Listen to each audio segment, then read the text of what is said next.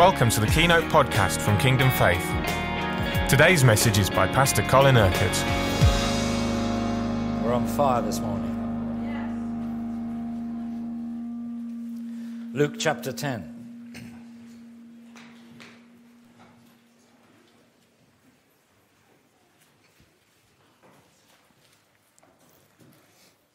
Verse 16. He who listens to you listens to me.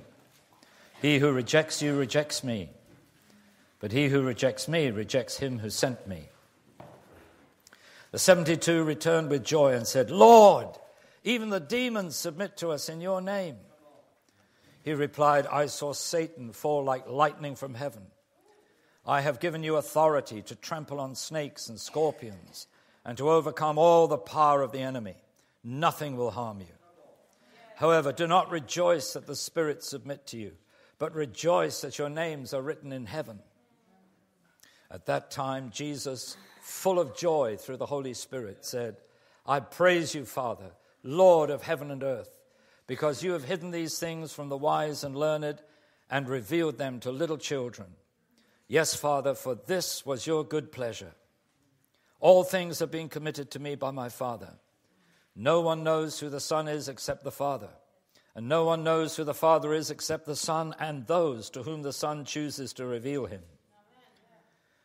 Then he turned to his disciples and said privately, Blessed are the eyes that see what you see. For I tell you that many prophets and kings wanted to see what you see but did not see it, and to hear what you hear but did not hear it. So you're blessed above prophets and kings. Amen. Now then, let's focus especially on this phrase in verse 21, Jesus full of joy through the Holy Spirit. Why does the scripture say rejoice in the Lord always? Because God's purpose is that you are always full of joy in the Holy Spirit. I've been going through quite a torrid time the last 2 or 3 days, and the only way to overcome is to rejoice in the Holy Spirit. Hallelujah. So, on Sunday, I brought that message about the 7-fold principles of how to exercise authority, the authority that God has given us. If for any reason you weren't there, you need to download that message and listen to it, because it's a must for every single one of us. I'm not going to attempt to repeat what I said then, but those 7 principles have to be in place if we're going to be able to exercise the authority that God has given us. It's one thing to have that authority, it's another thing to exercise that authority. So when those 7 principles are in place, you will be full, and whatever's happening in your life will be full of the authority of the Holy Spirit. And ever since I preached that message, I have been under tremendous spiritual attack. And I have had to rise up and actually exercise that spiritual authority. And this is what happens sometimes when you're a preacher. You bring something that the enemy doesn't like, and boom, he tries to attack. But he can't win, he can't prevail, he can't do anything. I mean, Jesus is so much stronger, and the authority he's given us is so much greater. So praise God, that doesn't deter us from preaching what we need to preach. No matter if sometimes as preachers we have to go through it as a result. But the enemy was worried by Sunday's message, which is a good thing, because if the enemy's worried, that means things are going to happen if only we put that message into practice. Now, let's see what is happening in this passage. This is when Jesus sent out the 72. He sent out the 12, and they'd come back having fulfilled what God sent them out, what Jesus sent them out to do. Then he sent out this 72, and he told them to go and eat what is set before them. Even Roffey students can do that part. Then he said, heal the sick, and then tell them why they're healed. Because the kingdom of God has come upon you. The kingdom of God is at hand. It's interesting that when he sent out the 12, it was preach and then heal. When he sent out the 72, it's heal then preach. But either way around, it works. It's just a question of being sensitive in every situation as to what the Holy Spirit is doing. Now then, they came back full of testimony. Wow! We have just seen such great things. It's like, the Roffey students going out and coming back and saying, wow, we've seen such great things today. Amen. The thing that tickled them most of all was that even the demons submitted to them. Now, of course, demons only submit to you when the demons begin to manifest, because there's so much of the power of God about you that they can't keep quiet. You see, you go into a situation where there are people that are in some kind of demonic oppression, and those demons are going to begin to manifest themselves, and then, of course, hallelujah, you take authority and you overcome them in the name of Jesus. They're cast out, and you say, wow! Even the demons submit to us.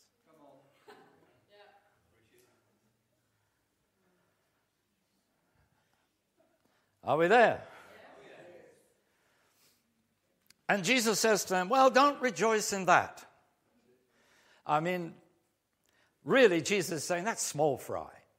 Of course the demons submit to you, because you belong to the kingdom and they don't.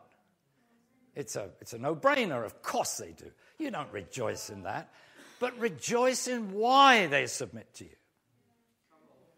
Rejoice that your names are written in heaven. Those demons, they don't belong to heaven. They belong to the prince of darkness. They're part of the dominion of darkness. And wherever light shines, darkness disappears. So, the enemy may come and oppress. I've had to spend hours in the last 3 nights just praying and overcoming the enemy. And that's okay. It's okay. It's all part of the deal. It's all part of the job. But glory to God, he gives us the victory.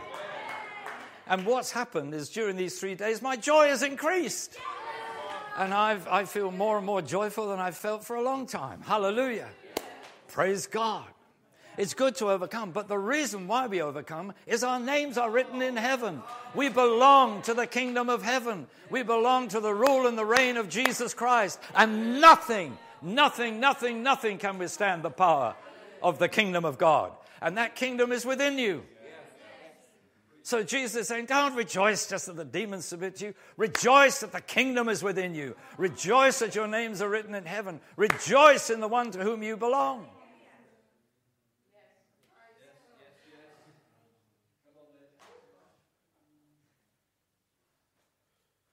Some of you are looking at me as if I just zoomed in from Mars. No. This is the word of the Lord. Is it not? Have we not just read the Holy Scriptures? Is the Scripture not given for our learning? Hallelujah. And Jesus, Jesus was so touched by this enthusiasm, this joy that these disciples were saying, that he just began to manifest the joy of the Spirit himself. And he began to pray and say, oh, Father, thank you so much that you've hidden these things from the wise and the learned. Those guys who think they're big and great and important. And you revealed them just to little babes like these 72 I sent out. Oh, it's so neat, Father. It's so wonderful. You've chosen the weak and the foolish. And look at the great and mighty things you've done through them. Oh, it's so wonderful, so great. Hallelujah. And we're no sort of great shakes. We don't claim to be anything great in and of ourselves. But how wonderful that the power of God is perfected in our weakness. Amen. So, of course, there's no point in having this authority if we don't use it, if we don't exercise it. Amen? I mean, some of you may have lain there at night and there's no sleep. You just have to pray and you just have to keep overcoming, and it's great. And I think, I've got to get up at 6:30 in the morning. Lord, will I get any sleep before then? Get up for the 6:30 here in the morning. Thank you, all the ladies that came. I don't know where the men of God were this morning. There were none there apart from myself. But rise up, you men of God, rise up. That's what the word of God says. Rise up, men of God. So get up in the morning, get yourselves moving. Right, now then.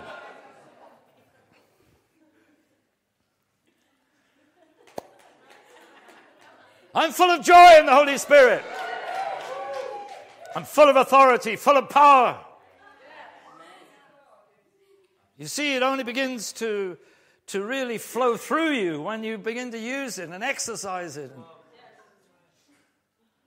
I think the Lord's just, got me in a place these last few days where I jolly well had to exercise that authority and had to overcome it. Hallelujah! I'm happy. Anybody else happy?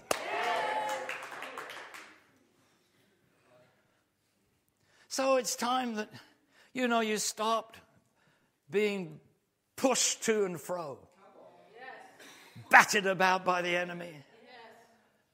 No, we rise up in faith. We rise up with authority. We take authority. Even the demons submit to us because our names are written in heaven. And all those 7 principles of how the authority operates in your life, they're all possible for you. They're all things that God has been working in your life in these last few months. All you have to do is to put them together, get them exercised in your life together, and the power and authority is there. It's a good message, wasn't it? Do you know when I knew I was going to preach that message? I didn't know I was preaching till 3 minutes before the service. You see, it's the anointing of the Holy Spirit. I say I didn't know. I believe the Holy Spirit prepared me when I was praying, and he gave me these 7 things. So I said, Lord, what am I to say? He said, I've already given you the message. So he knew I was going to preach before I knew. But he's good, isn't he? He's neat.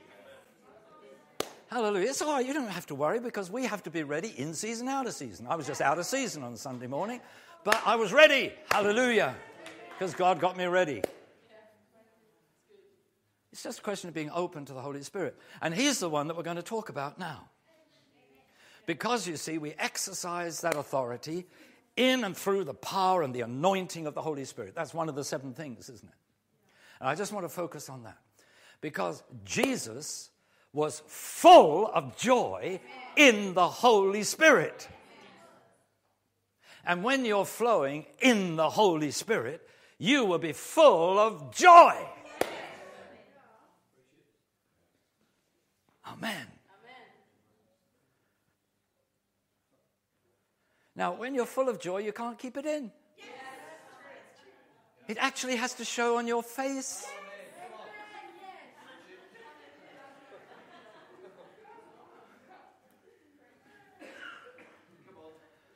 God has given you a face to express what is going on within you. When you look at misery, it's because there's misery going on in you. But of course, you're never miserable these days because you are always full of joy in the Holy Spirit. Hallelujah. You know, the enemy needs to start to shake when he sees you coming. Oh, look, here comes one of those roughy students. Oh, now we're in for trouble. Amen? Because your name is written in heaven. And he got chucked out. Jesus said, I saw him fall like lightning from heaven. He's fallen. You've been raised up. You're seated in heavenly places. You see, when you exercise authority, you are actually exercising authority from your position in heaven. There's the enemy. He's got chucked out. All he can do is go to and fro over the earth. And there you are seated in heaven saying, hoo-hoo, bing, gotcha. You know, you get that spiritual catapult and you just start firing it. All he's got is little fiery arrows. And you're like David. Goliath's too big to miss. I mean, he wasn't afraid of him. He said, he's too big to miss. Bang! Down goes Goliath. Hallelujah. Praise God. The enemy's too much of a sucker to miss. He keeps, he tries to hide himself, and then before you know yourself, it's all out in the open. You see who it is. You get out. It's nice to have someone that you can kick in the teeth. You have to be nice to everybody else because you're a Christian, but you never have to be. You never have to be nice to the devil. This is going to be a good term. I'm going to enjoy this term.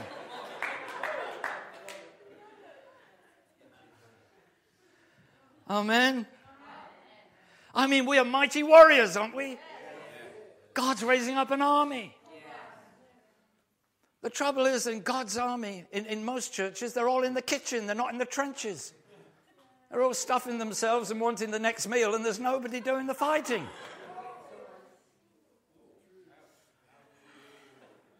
They get a little scratch, and they're in the field hospital instead of out there. Yes, come on. Hallelujah. I feel about 25 this morning. Hallelujah.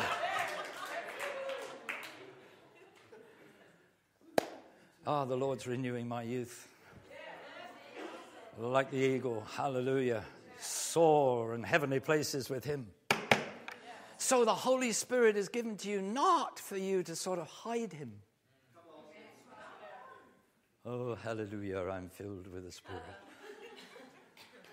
No. If you're filled with the Spirit, the Scripture says you're filled with power. Amen. Filled with the power of the Spirit. You're filled with the authority of God himself. Because the Holy Spirit is God, isn't he? He's not less than God, he's God. Yes? The third person of the Trinity is God. So you have the life of God, the power of God, the joy of God, the authority of God, the wisdom of God. He leads you with wisdom in the way that you're to go. All we have to do is to be submitted to him. Submitted to the Spirit. So we let him lead us where he wants us to go. Praise you, Jesus.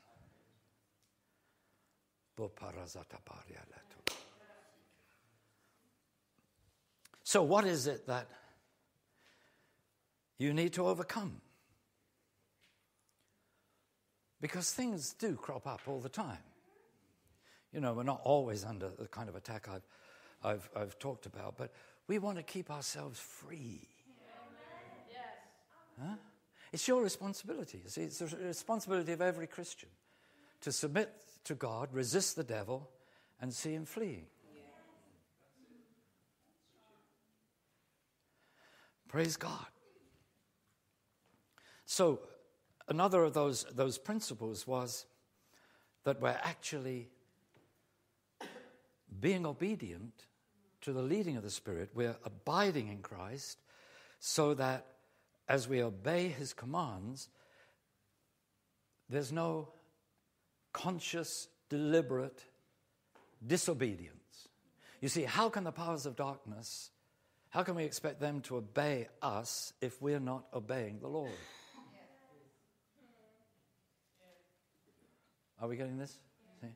If we are walking in obedience, then we can expect to have authority over all that is disobedient to the Lord. Amen? Yeah. And as I explained on Sunday, the more those 7 principles are operating in your life, the greater your ability to exercise authority. So when you see somebody sort of exercising more authority than you do currently, it's simply that those 7 things are operating in that person's life in a greater way than they're operating in your life at present. But the more those 7 principles operate in your life, the greater your capacity to actually manifest that authority that God has given you. And can you remember that I'm not going to preach all 7, at least I don't think I am, but the first, that Jesus had authority because of who he is. He said, all authority has been given to me in heaven and earth. Now, who gave him that authority? The Father gave him that authority. So he had that authority as Son of God. He had that authority as the Christ, the Anointed One. Now, you have authority because of who you are. You are someone who is in Christ. You are someone in whom Christ lives. You are not the Christ, but you are an anointed one. And he has anointed you. You have that anointing of the Holy One, and that anointing remains. So just as Jesus exercised authority because of who he is, so you exercise authority because of who you are in him. And then we saw that, of course, to exercise that authority that he had been given, Jesus had to be in that place of submission to his Father. You know, speaking only what his Father gave him to speak, doing only what he saw his Father doing the Father's will, not his own will. So he was perfectly submitted to the Father, so he could perfectly manifest that authority. So you are who you are. Now, God has made you who you are. You didn't put yourself into Christ. You didn't make yourself a new creation. You didn't make yourself a child of God. He made you a child of God. But that person that you are in him, that position that you have in him, gives you authority. But like Jesus, as he had to submit to the Father so that that authority that he had could be actually manifested, so as you submit to him and obey him, that authority can then be revealed through your life. It's the same principle, you see. And when Jesus sent these men out, they went in obedience. They did what they were sent to do. And because they did what they were sent to do in obedience to Jesus, they came back saying, "Wow, it works! Even the demons submit to us." Glory to God. So, you see, we can't change the basis upon which spiritual things operate in the lives of God's people. We have to go according to the principles of the Word of God.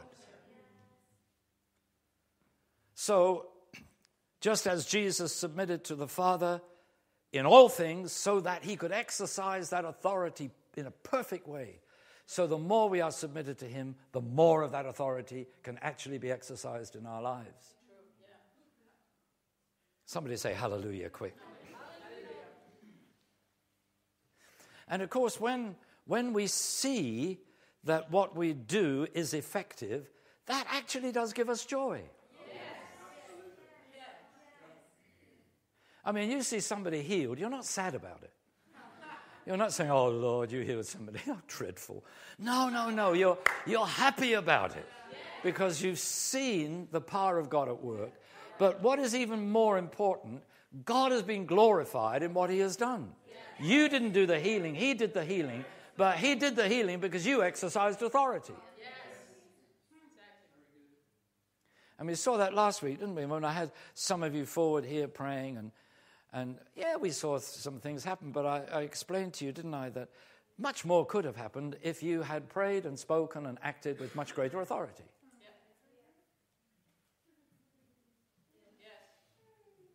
Yeah? But we learned from my mistake. I learned a big lesson from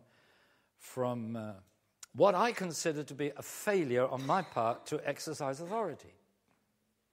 I was preaching at a big national conference in South Africa. And God was moving actually very powerfully. Lots of wonderful things were happening. And at the end of one of the meetings where I've been speaking, some people came to me and said, there's a woman here. She's got a 14-year-old boy who's seriously ill with a brain tumor. Would you come and pray for him? So I said yes, and there was that black mama there, and she had this he was a long, gangling young teenager, 14-year-old, sort of draped across her knee. He was all skin and bones. The tumor had made him blind and deaf. He was in a really, really poor way. Well, I'd just seen God do so much, so many people healed during the meeting. I was up for anything. So I prayed. And as I prayed, I absolutely knew for certain that God was going to heal that boy. But I didn't see him healed. And all I could say to his mother is, I know for sure God will heal your boy. He will not die. And I sort of walked away feeling, I suppose I just felt a failure because I knew that was the purpose of God, but I didn't see it happen. A couple of days later, I was at another meeting. I wasn't speaking this time, somebody else was. But at the end of that, people were sent to various places. It was a big conference. There were thousands of people. So people were sent to various areas to pray over various needs. And, of course, one of those areas was those that needed healing. And there was this dear black lady with a 14-year-old boy. And I saw a group of Christians just surround him and pray for him. And I saw that boy walk out of the building totally healed. Totally healed. Now, I knew that was going to happen because God made that clear to me. But I had some issues now. I had some business to do with the Lord. So I thank the Lord, and I thank the Lord for all those that have been blessed and encouraged by seeing their prayer answered in such a miraculous way. But then I said to the Lord, Lord, why didn't it happen when I prayed?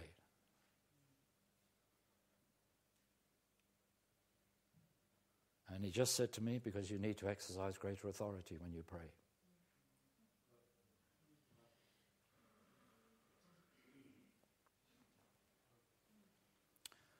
Whew. Thank you, Jesus. Salutary lesson to learn, because, so often when we pray, especially for needs of sickness, we accept whatever we see as God's answer to the prayer. And what I learned that day was actually the answer you get is in proportion to the authority that you've used when you prayed.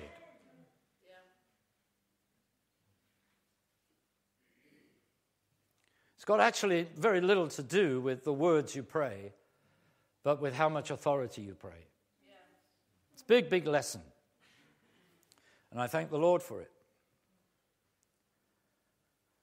And I think so often, you see, we accept what we see and fail to realize if only we rose up in authority and ensured that those 7 principles are operating in our lives.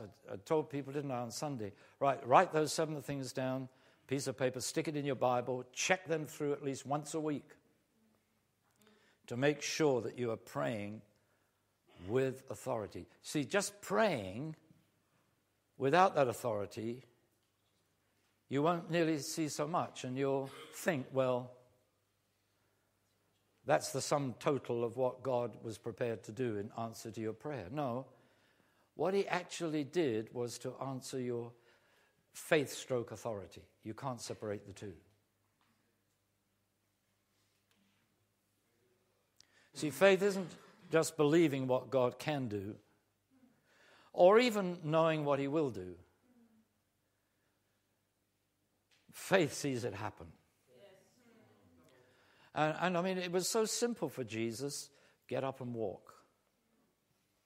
You know, he didn't pray some long prayer. He didn't start casting demons. Get up and walk. Be open. Blind eyes open, deaf ears open.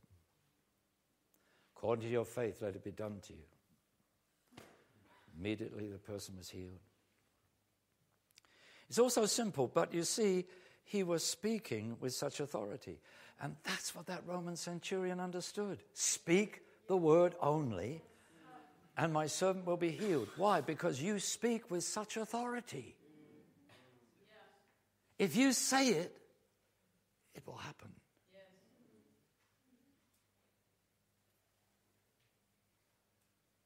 I want to be in that place, don't you? Where you've just got to say it, and it will happen.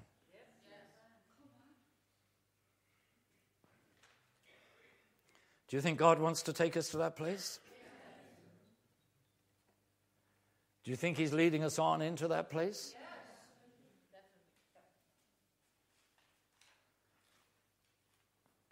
Hallelujah. Sometimes, you know, like I've been going through these last 3 days, you get that fight the good fight of faith. But the great thing about the fighting the good fight of faith is you always win. You never end up on the losing side because you're on Jesus' side and he doesn't know how to lose. He's far more effective even than Arsenal. He never loses. You know, I want to back the side that never loses, don't you? Jesus United. Hallelujah. Are you in his team? See, don't stay on the subs bench. You're on the team. You're on the field. You're not waiting for action. Yes? You've got issues to overcome. I'm sure every single person in this room has got issues at this moment where you need to overcome. You need victory. You need to see resolution. You need to see a release. You need to see the whole situation moving on. Yes? So, you know, we want to say, oh, Lord, the matter is in your hands. Yes, he says, I know, but I've given you authority. Why don't you exercise it? Because my hands are waiting for your authority, and then my mighty arm will be stretched out. When his mighty arm is stretched out, goodness help anything that opposes him. Amen. Are we getting this?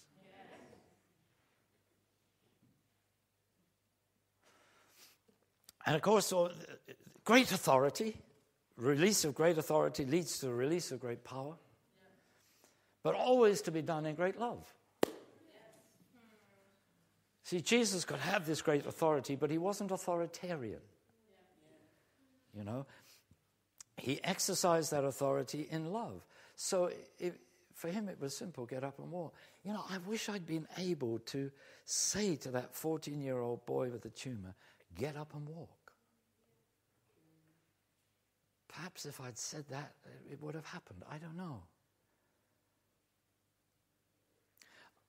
When I think back to that time, I'd just seen in the meeting where I'd been speaking, I'd just seen so many miracles happen. I think perhaps I just thought, oh, well, you know, the Spirit of God is moving. All I've got to do is pray and it will happen.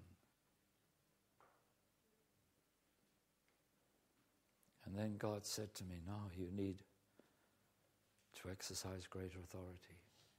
situation like that.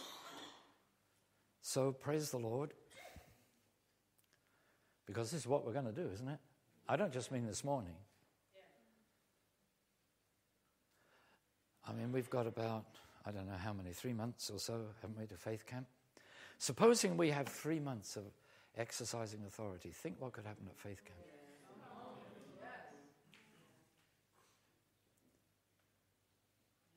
And think what would happen if the thousands of people at faith camp all got the message and all began to exercise authority. I mean, we'd clear a few demons out of this nation, wouldn't we? We would see the release of God's power in so many ways. Okay, now just before we may as well do it this morning. Anybody agree with that? Okay. Just before we do that, let's see the context in which God is saying all this to us. Because last week he was talking to us about his grace and goodness. You see, we have the authority, right, to release the goodness of the Lord into one situation after another. And all this is part of God's reforming process. Didn't he say he's taking us through a process of reformation? That what he is going to do in the nation, among the nations, is a new reformation. Now, the reformation is going to be far more than exercising authority, but there isn't going to be any reformation without exercising authority.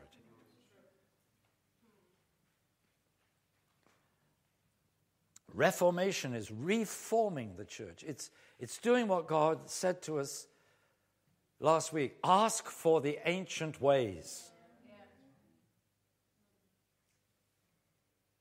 You know, I was just going through my prayer diary. I think, was it yesterday? I don't know. It might have been in the middle of the night. Tonight, I don't know. I've done so much praying these last few days. But and I went back to what he said, actually said to me at that time. And, you know, he said, there's always been a pride. I mean, this is my words, not his exact words, but what he was saying to me was this. There's a pride among many Christians, and they're always looking for the new thing. And the Lord said, looking for the new thing leads to inevitable deception.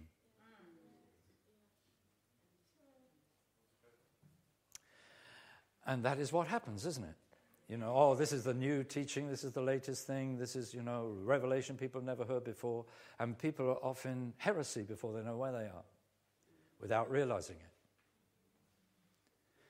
But the Lord said, if you're seeking something new, you're just opening the door to deception. Because actually, there isn't anything new. There's the Word of God, and that's not new. There's the Spirit of God. He's not new. He makes people new, but he's not new.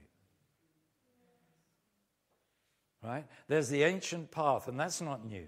That's the well-trodden path that the saints of old have always trodden through generations that have really met with God in revival power. So we're not sort of sitting around saying, Lord, give us a new revelation that is going to change everything. Because what it does is the Lord, it said, it leads, these new things lead to deception and compromise. That's what he said to me. I've got an idea. I did a tweet on it. I can't remember now. But inevitable deception and compromise. But you see, in the Word of God, there's no deception. It's the Word of truth. There's no compromise. And there's certainly no compromise with the Holy Spirit. People may compromise, but the Holy Spirit will never compromise. God will never compromise. Amen? So we're not looking for something new. We're very content to ask for the ancient ways. And you see, part of that is to walk on the narrow way, to live in Christ Jesus by exercising the authority he's given us as believers.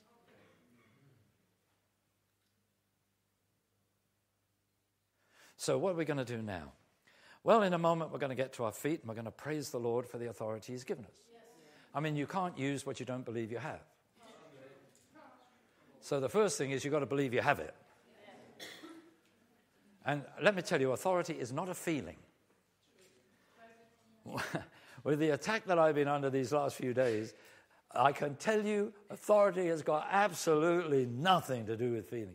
In fact, the exercise of authority overcomes all the negative feelings and all the oppression and all the attack that the enemy wants to bring against you. It leads to that release of joy. You see, the 72 came back rejoicing that the demons submitted to them, and Jesus was full of joy in the Holy Spirit. I've always said joy is the barometer of your faith. You can tell, how people are moving in faith as to whether they're joyful or not. When they've ceased to be joyful, they're no longer moving in faith. I think I want to say that, that joy is also the barometer of the exercise of your authority. Because how can you divide the exercise of faith and the exercise of authority? They go hand in hand, don't they? So you see, God doesn't want you to pray about situations. He wants you to exercise authority in prayer over those situations. This is why Jesus says, if you have faith, you see, this is the exercise of faith. If you have faith the size of a mustard seed, you will say to this mountain, go and be moved in the sea, and it will be moved. Yes. Faith leads to the exercise of authority. How do you exercise authority? By issuing commands. That's why Jesus said, speak to the mountain. Command that problem to move. You don't say, I speak to this mountain in the name of Jesus and command it to move. See, that's a formula. What is the mountain? The mountain is the need. The mountain is the problem. The mountain is the situation that is blocking the way, that needs to be moved out of the way. You speak to that situation. But Jesus says, when you speak to it, you must believe in your heart that it will be moved. Why do you believe that? Well, because God is faithful, but because you know you are exercising the authority that God has given you.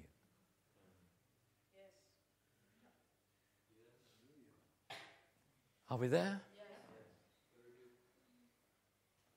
Praise God. So this is exciting, isn't it?